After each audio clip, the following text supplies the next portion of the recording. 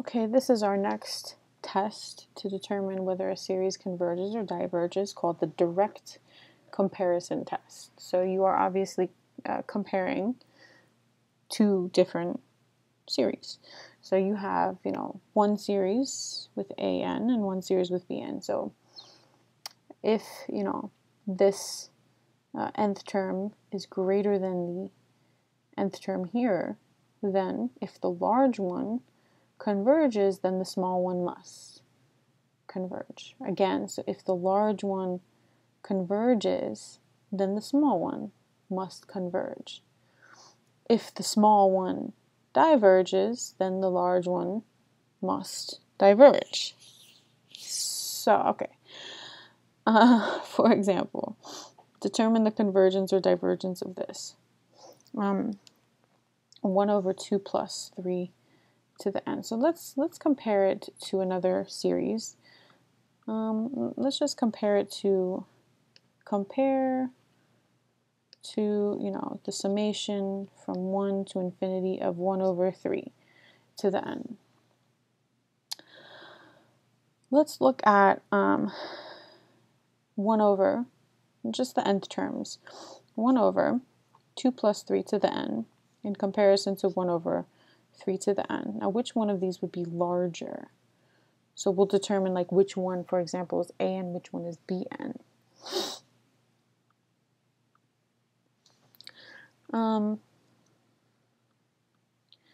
So let me just clean that up a little bit. All right. So, if you could plug in numbers to determine, but if you look at it, remember I said the greater the denominator, the smaller the fraction is. So this denominator will always be larger than this denominator because I'm basically taking this and adding 2. This denominator will always be larger than this denominator, which means that this fraction will always be less than this fraction. And if I'm comparing this situation to what I have here, this is my an and this is my bn. Right? This is my larger nth term. This is my smaller nth term. So let's see what happens to bn. Looking here, let's see what happens to the series. Hopefully you recognize this can be rewritten as the summation from 1 to infinity of 1/3 the quantity to the nth. Same thing, right? 1 to the n is 1, 3 to the n is 3 to the n. And the reason I wrote it this way is hopefully you say, well, this is geometric in form. This is a geometric series where r, my common ratio, is 1/3. Now, hopefully you guys remember that if r, or the absolute value of r, is between 0 and 1, then the series converges. This one converges because it's a geometric series where the common ratio is between 0 and 1. Now, what did we say? If the bigger case converges, then the smaller case converges. This is my larger summation here. If this converges, then the smaller one converges. Right? Again, you compare two series, compare the nth term of each of them. This one is larger than this. If the larger one converges, the smaller one converges. So in this case, my larger one converges, therefore my smaller one also converges.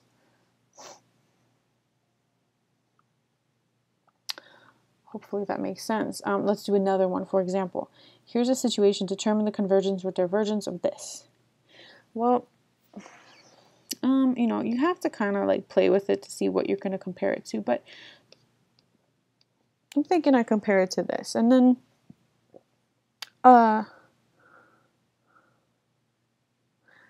be careful, because if I have 1 over 2 plus the absolute value of n, and 1 over the the square root, 1 over 2 plus the square root of n, and 1 over the square root of n.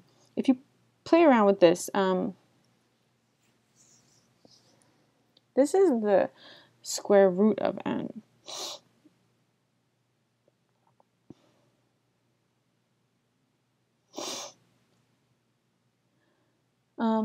Plug in numbers to see, let's say, for example, which one would be larger and which one would be smaller. So I might pick, cases that are easy, like 4.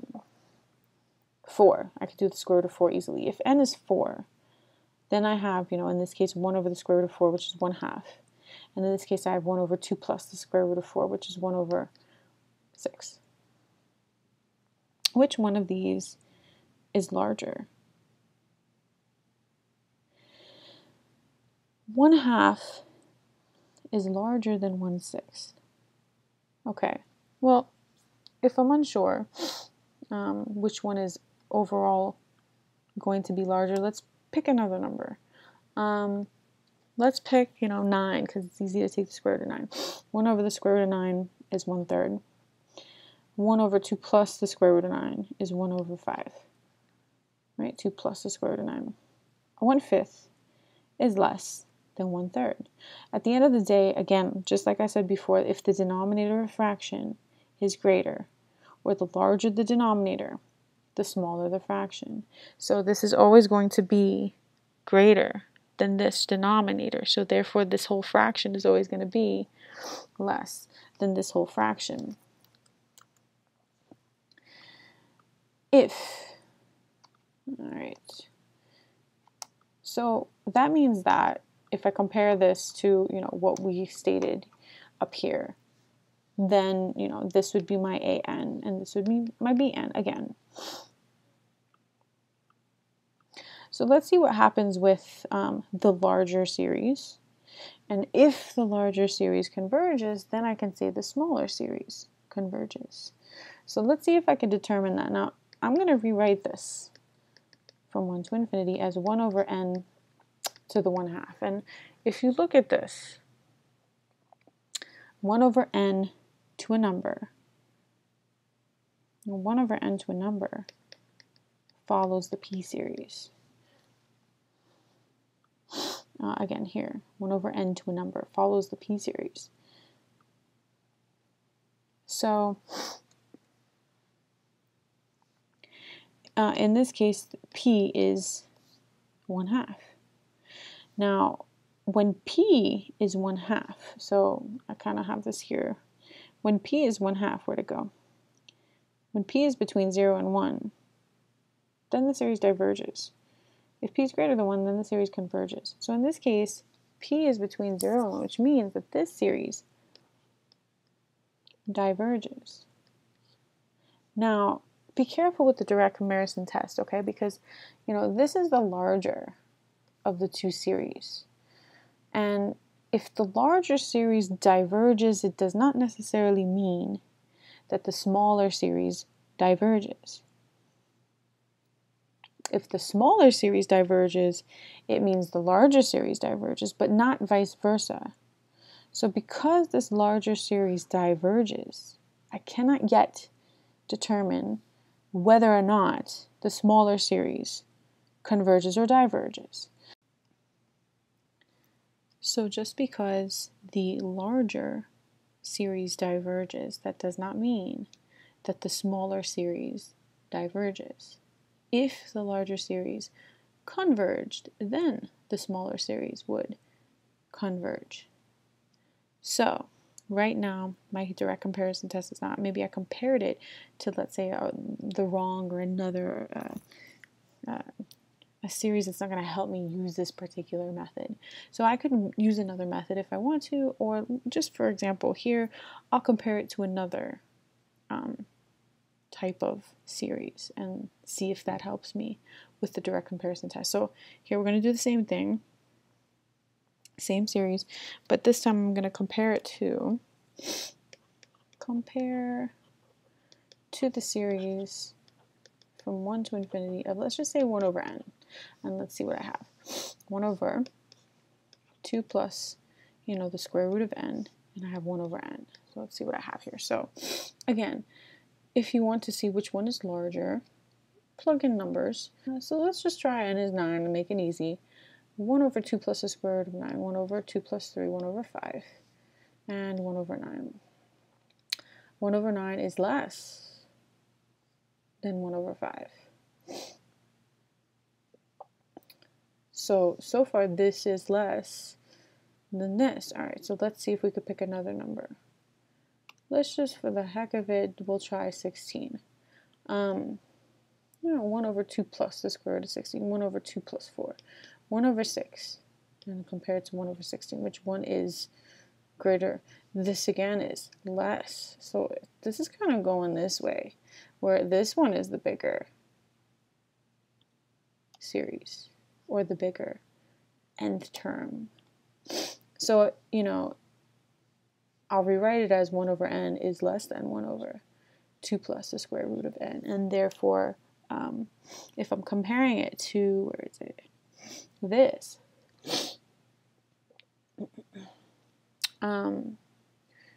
Now, right, the smaller one is an.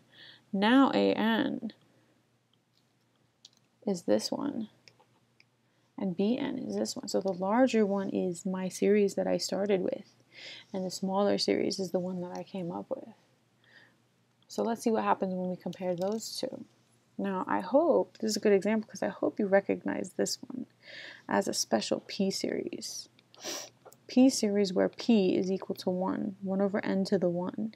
And that special p series is called the harmonic series. And the harmonic series always diverges. Okay, so in this example, the smaller series is diverging. If I go back to the direct comparison test again, if the larger series converges, the smaller series converges. But if the smaller series diverges, then the larger series must diverge. And so in this case, the comparison here, what I compared it to is the smaller series. The smaller series is diverging, which means the larger series must also diverge. So this was good not only because, let's say I used but I used a series initially that wouldn't necessarily tell me, based on the direct comparison test, what would happen with the series that I want. And of course I could use another test, but we're just playing with the direct comparison test now. So I picked another series to compare it to. And in that sense, now the series that I chose was smaller, and the smaller series diverges, which means now I know for sure that my larger series diverges. Okay, so let's play with some of these. So here's the first one. Do they converge or do they diverge? So let's compare this one, see what happens. Compared to the summation from 1 to infinity, let's compare it to 1 over 2n. Let's see. Okay. All right, so let's see which one's larger first. This is 2n, not 2 to the n. Okay, don't confuse that. So 1 over 2n minus 1 and 1 over 2n. Let's see which one is like my an and which one is my bn, which one's larger and which one's smaller. So again, if you want to determine which fraction is larger, which fraction is smaller, pick numbers for n. When n is 1, this is 1/2. When n is 1, this is 1. So far this one is smaller than this one. Well, let's see if that is true. Oops, I need to erase my n. Let's see if that is true for the rest of n's. Let's try n is 3. 1 over 6. When n is 3, 1 over 5. Again, this one is smaller than this one. And again, just you can plug in as many as you need to determine, which one is larger, which one is smaller. But this is my smaller situation. So, if I'm comparing it to my direct comparison test, rule, this is my an and this is my bn. So, let's see what happens with this series. If this is my smaller series, then I'm trying to get this to diverge. If the smaller series diverges, the bigger one does, So if this one converged, it wouldn't necessarily tell me if this converges. Well, let's see what happens to this. I'm going to actually, this is one of my properties of summation. I could take that 1/2 out to the front. And then again, look at this. This is my special p series, where p is 1, which is called the harmonic series, which diverges. And so now I'm saying the smaller of the two diverges. If the smaller one diverges and just keeps growing, then the larger one will also diverge. So using the direct comparison test, I determined that this series diverges.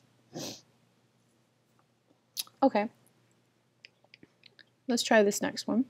Let's compare it to the summation from 1 to infinity of 1 over, let's just do n squared.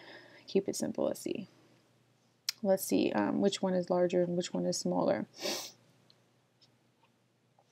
So you can plug in numbers like, again, let's plug in 1. 1 over 1 is 1. 1 over 5. Okay, so this one's smaller.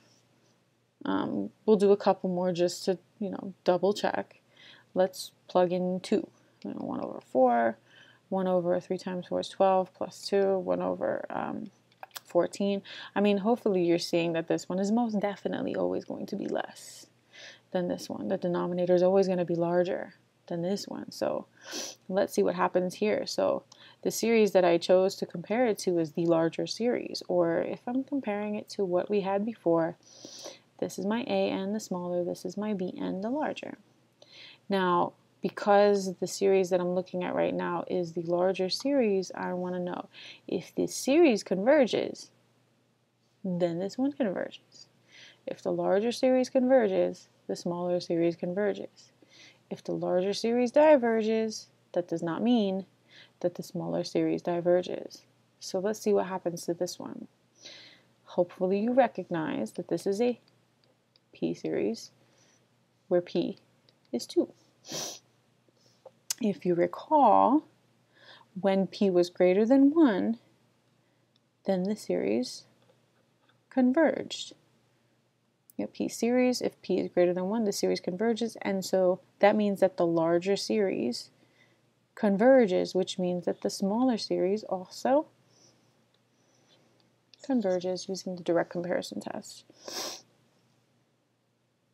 Hopefully this is making sense. Let's try this last one. Let's compare this to, I'm going to take 4 to the n over 5 to the n. And so let's see which one out of these two is larger and which one is smaller, okay? Or in other words, which one is my AN and which one is my BN. You could plug in numbers. Let's pick easy ones. So let's pick 1, 4/5, and this one is 4/8. So between these two, this is the smaller one because the numerators are the same and the denominator here is bigger. So far I'm this way. Let's see if that's consistent. So we plugged in 1 for n, plug in 2 for m. 4 squared is 16, 5 squared is 25, 16 over 20 is 20. So I mean, all right, so you're starting to see a little pattern, right? The numerators are going to be the same and this denominator will always be bigger than this denominator, so I'm running this way. So the series that I decided to compare it to is the larger of the two series. So again, I'm facing this way. This is my AN, this is my BN. So my direct comparison test will work if the larger series converges. So let's see what happens with this one. From 0 to infinity. I'm going to rewrite it. Tell me if this makes sense. Can I rewrite it this way? Is it the same thing? 4 to the n over 5 to the n. 4/5 to the n. 4 to the n over 5 to the n. These are the same. The reason I wrote it this way is because if you look at it in this form, hopefully you recognize it as a geometric series, where r, my common ratio, is 4/5. So it's a geometric series. The common ratio is 4/5. If in a geometric series the common ratio is between 0 and 1, then that geometric series converges. So in this example, my larger series converges, which means my smaller series also converges. So if you're using the direct comparison test and the series you choose to compare what you want to. If it's larger than the series that you're looking at, you want this one to converge for the direct comparison test to work. If the series you choose is smaller, you want it to diverge for the direct comparison to work. Otherwise, maybe change what you're comparing it to or change the method that you use to determine if the series is convergent or divergent.